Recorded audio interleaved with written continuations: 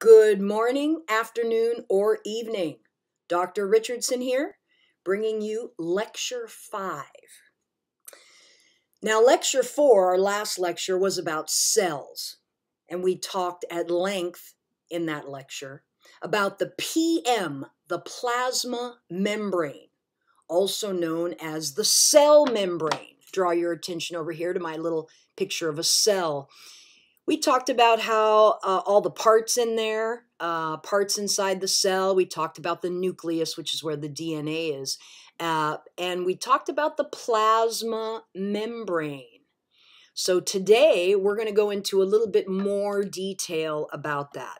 And specifically, we're going to talk about how stuff, material, moves across the plasma membrane, into the cell, out of the cell, into the cell, out of the cell. We talked about how the plasma membrane is the gatekeeper, lets stuff in and out, and it keeps track of all that.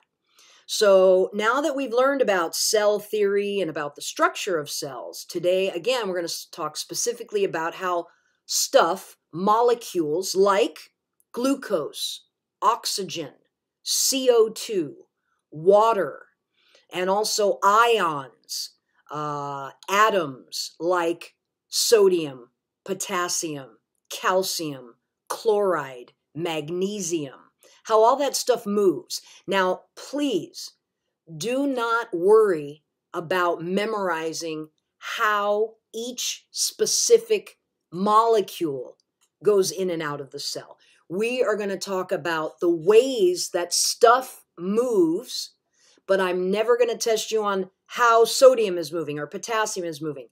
That's not the purpose of the course. I'm focused on the big picture and that you understanding how stuff is moving, not what specific particular stuff is moving.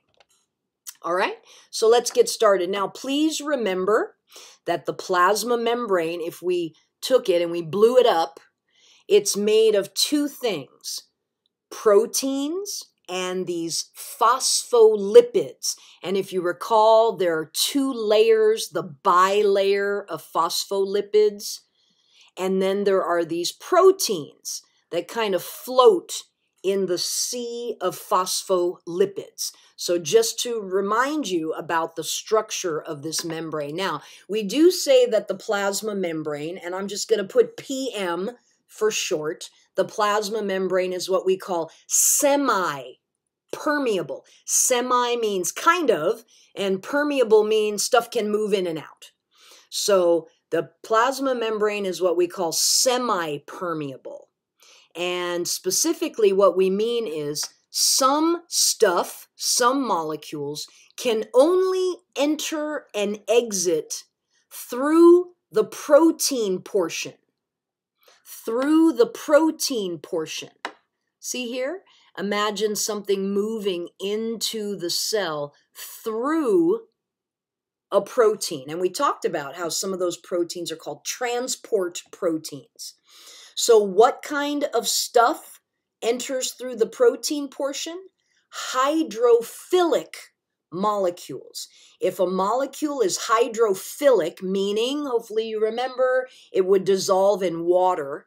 If those type of molecules want to get in or out of a cell, they must go through the protein portion. So these orange triangles, some kind of molecule, it doesn't matter what it is, wants to get in, it's got to use a protein tunnel or channel to get in or out of a cell.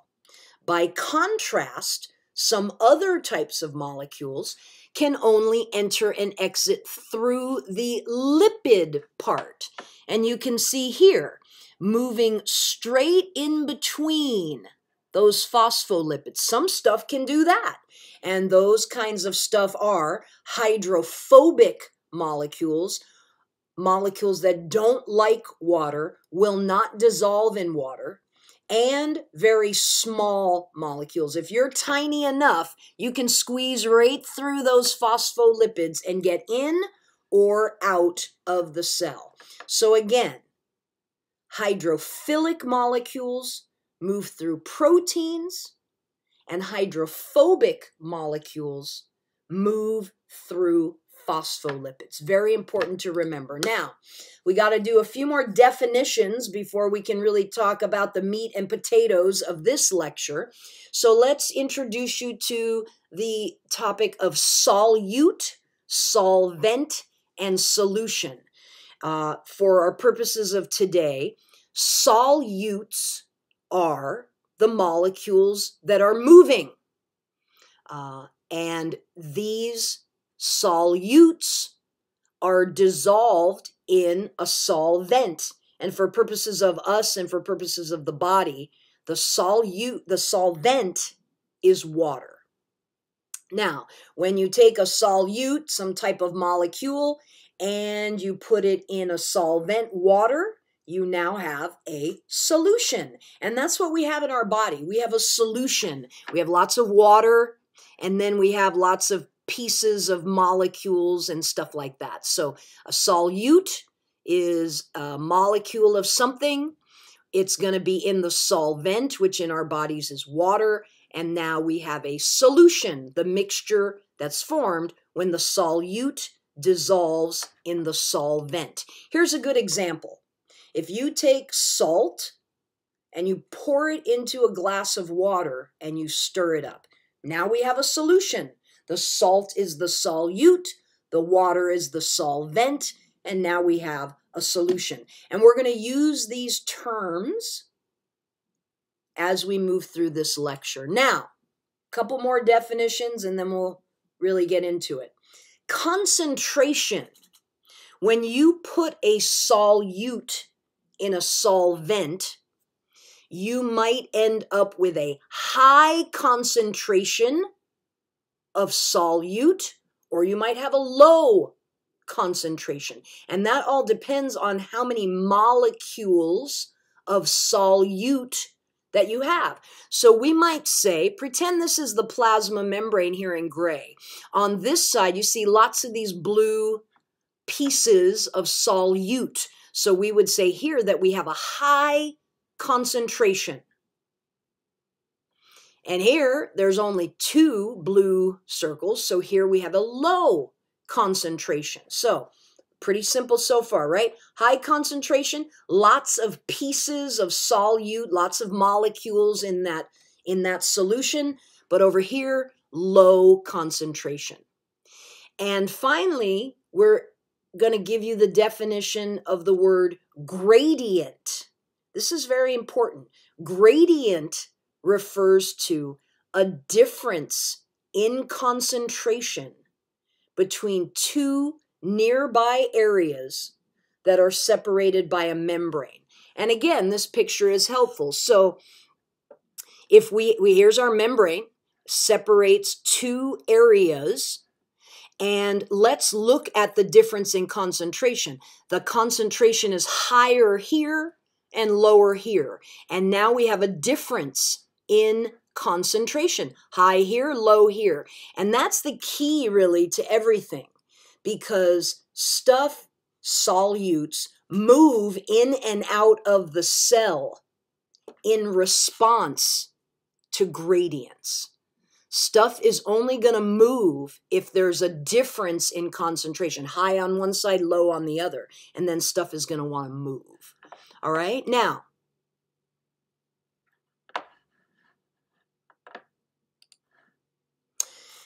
animals, and we'll talk about us today, animals have 3 main areas of the body where solutes can hang out and back and forth from which they want to move. So inside the cells, there's stuff inside the cells, solutes in there. There's also a lot of water. Believe it or not, you have 25 liters of water inside your 37 trillion cells. If we squeezed you and wrung you out and weighed see how much water was in there, 25 liters would come from inside your cells. Now, and here's a picture of a cell. Here's area number 1 where stuff can hang out, water and solutes. Now, we also have the ECF, extracellular fluid, meaning outside of the cell. There is fluid there.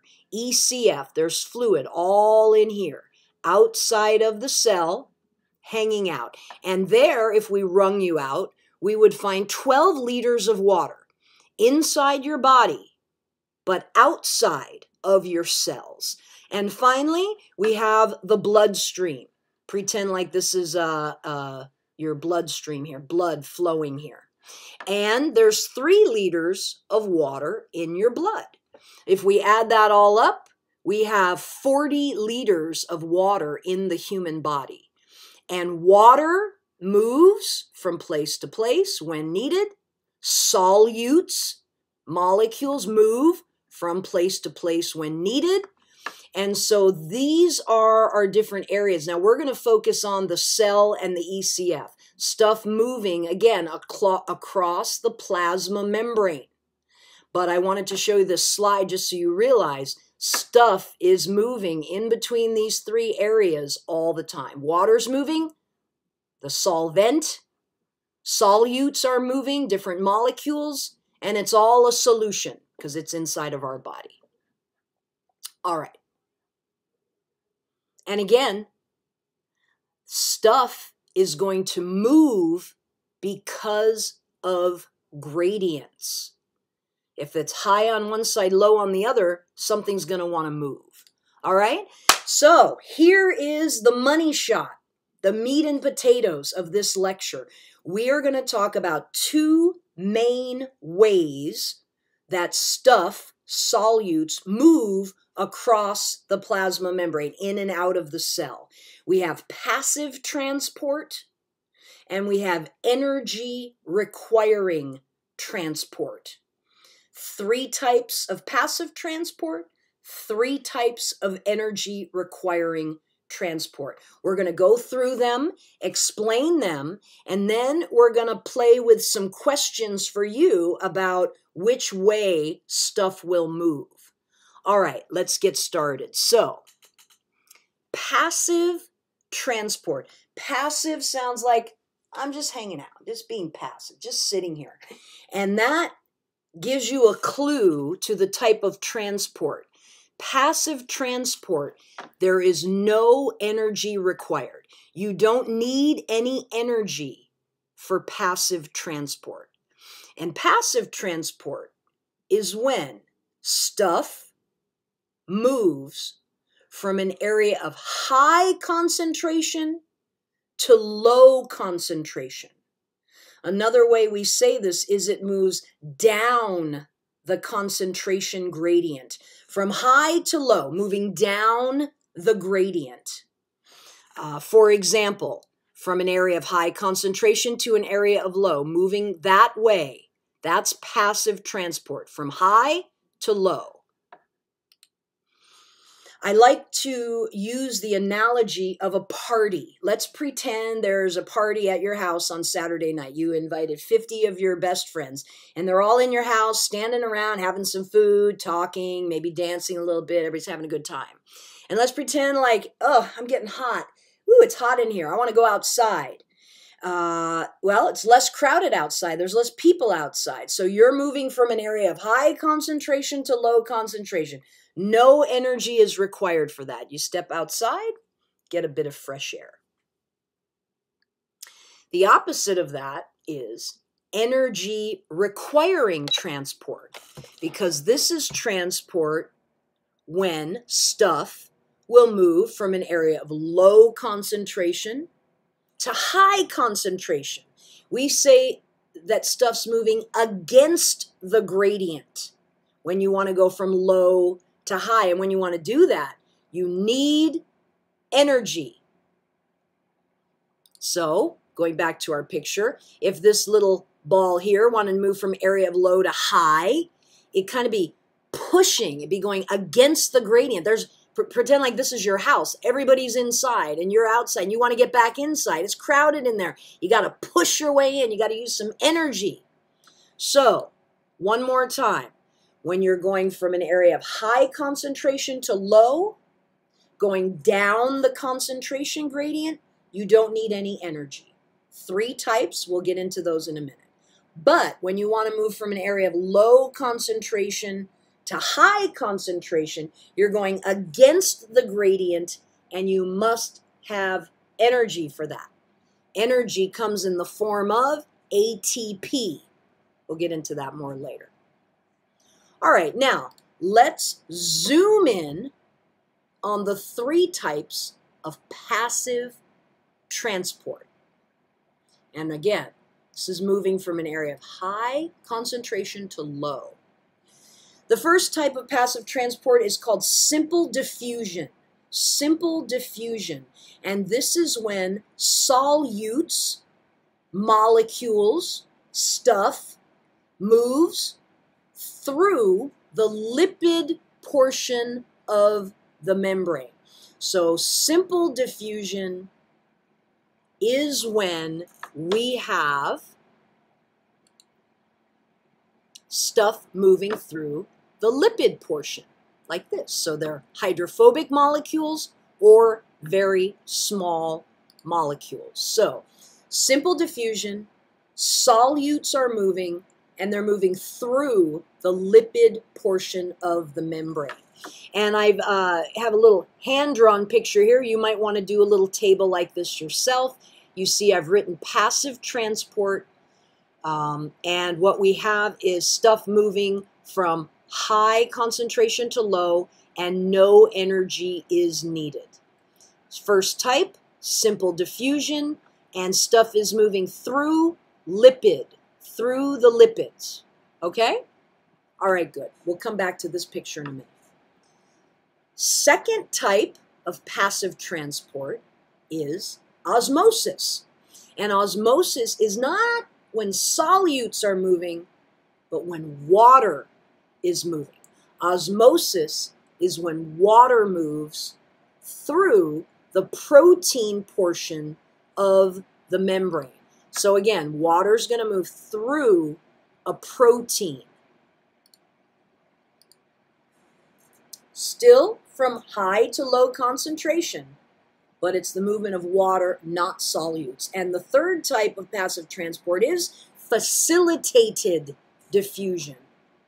And this is going back to solutes moving, but this is when solutes move through the protein portion of the membrane. And I tell you a little bit of what's moving just in case you care, but again, I'm not concerned about that. I'm concerned about you understanding the 3 types, what's moving, what it's moving through, and that all of passive transport is moving from high to low concentration, no energy needed. And here I've written passive transport, osmosis, the movement of water, and again we go from high concentration to low concentration and no energy is needed. And in osmosis, water is moving through the protein portion. Okay, good. Excellent. Show you a couple pictures. Diffusion, moving from an area of high concentration to low. There's a lot more blue balls here than over here. It's like the crowded party. You know, you're hot, everybody's inside, you want to move outside, get some fresh air. Moving from high to low concentration. Moving, and you don't need any energy for that. Here's another slide. I like this one because it shows both facilitated diffusion and plain diffusion. Again, you see the diffusion is through the lipids from an area of high to low. And you see the facilitated is through a protein, but again, going from high concentration to low. Okay? Passive transport. Now, osmosis is, don't forget, it's the water moving, not the solutes. A lot of people get confused when we go to our questions about which way something's going to move because they're thinking about solutes when they should be talking about water. So if you get a question on a quiz or a test, be very careful to read the question. What am I asking you? Am I asking you which way water's going to move, or am I asking you which way solutes are going to move, okay? Now, water does move in and out of cells all the time because water likes everything to be kind of even, and we have the right even amount of solutes and water on both sides, so osmosis is happening all the time. At this point, I would like it if you would pause this video, and go to YouTube and watch. This is a great little video. It really shows you, and you can see the animation of stuff moving, and that's why I really like this video. So pause it. It's only a few minutes long. I'll be here when you come back, okay? All right. Hopefully you watched the video. Now we're going to talk about energy requiring transport. Again, must remember, we're now flipping it. We're going to move from an area of low concentration outside the house back into the house, high concentration. Again, we have three types of energy requiring transport. We have active transport. Active sounds active, right? You need some energy to be active. So that's the clue again. Active transport, energy requiring transport. And in active transport, solutes are moving through protein portion of the membrane. The other two types of energy requiring transport are endocytosis. Endo sounds like into. And endocytosis is when a cell brings stuff into the cell, kind of like bulk.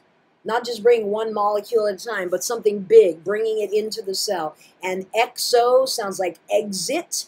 And so exocytosis is when a cell takes stuff and sends it out of the cell. Usually some kind of waste products or a protein that was made in that cell but needs to go elsewhere.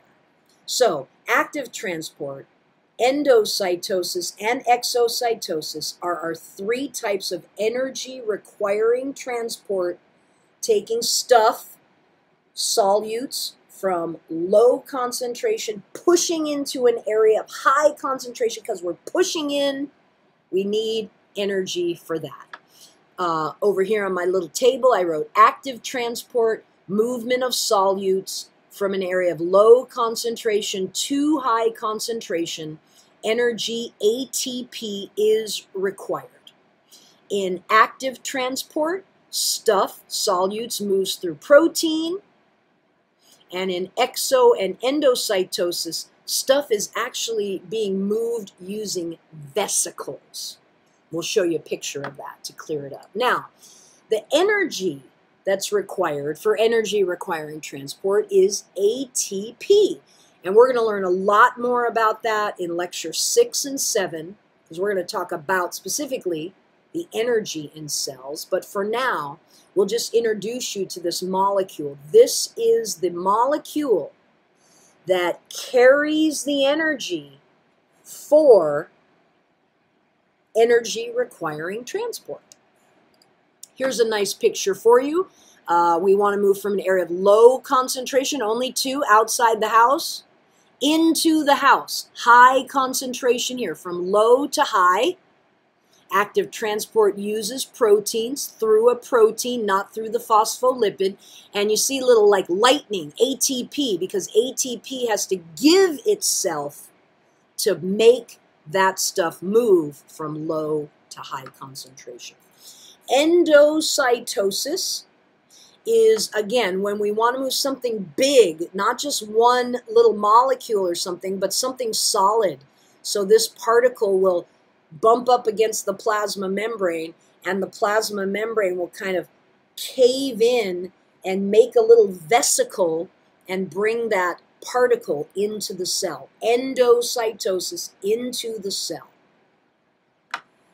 And exocytosis is exactly the opposite. Something maybe we made in the cell and we got to get it out of the cell, so package it in a little vesicle. The vesicle will bump up against the plasma membrane, open up, and kick that stuff out of the cell. Exocytosis. All right. Another great break. Let's take a little break. Watch this short video about active transport, and then I'm going to give you a couple questions to answer. Okay. Now, let's take a look here, because this represents the ways that I'm going to ask you about how you know this stuff on a quiz or a test. So let's set something up here. Here we have the cell, inside of the cell. Here's the plasma membrane, and here's the ECF, extracellular fluid. So I just took cell and ECF from there, put it here, and this line is the plasma membrane. Now, when I give you a problem, you always have to understand we're going to add up to 100. I'm going to tell you how much water, how many molecules of water are on each side, inside the cell and outside. I'm going to tell you how many molecules of solute are inside and outside. And then I'm going to ask you, which way will the solute move? Or I might ask you, which way will the water move in osmosis? So let's go through this. Here, inside the cell, 90 molecules of water, 10 molecules of solute. 90 plus 10, we got 100. Outside the cell, we have 10 molecules of water and 90 molecules of solute. So in this question, we're going to be talking about passive transport.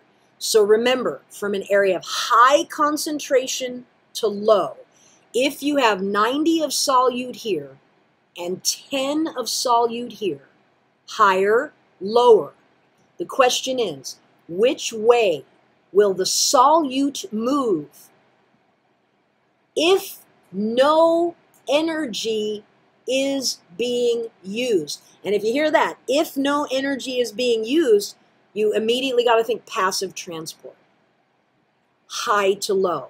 So the answer will be solute will move into the cell, area of high to an area of low. The water doesn't even matter here, only the solutes from an area of high to low, so the solute will move into the cell. There you go.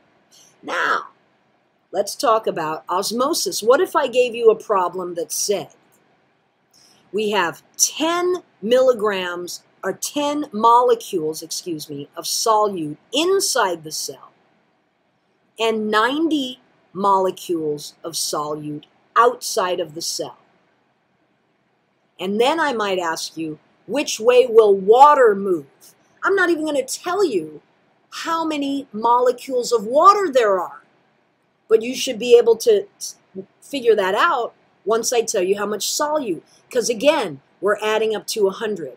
So if I said there's 10 molecules of solute inside the cell and 90 molecules outside the cell, you should automatically go, okay, there's got to be 90 molecules of water inside and 10 outside, because we got 100 on each side.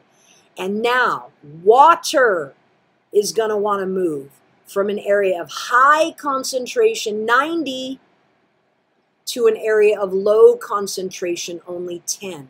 So in this question, even if I don't tell you how much water there is, you need to be able to figure that out using how much solute is there and then telling me which way water will move.